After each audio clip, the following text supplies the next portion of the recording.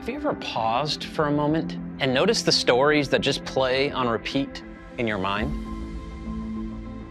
See, the stories we tell shape who we are, for good or for bad.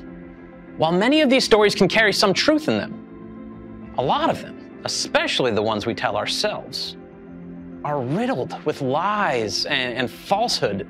They're tired, they're bent, they're broken, but we just keep going back to them. What we need is a good story, a story that changes us for the good. We need a true story, a life-giving story.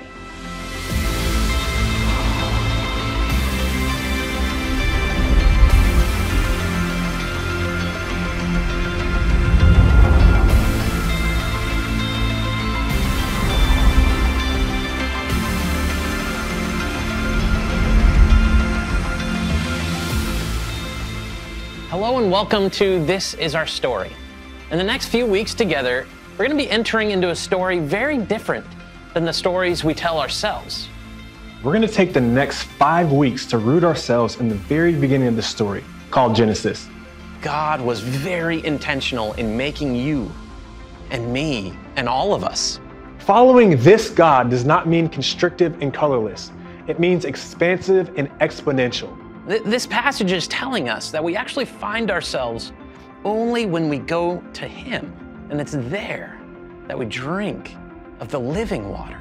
It's these little decisions that turn the tide of our lives and families and communities. All of these decisions compound on each other and begin to show what God's kingdom is like. A story to open your eyes to the reality of who you are, who He is, and what this world is like.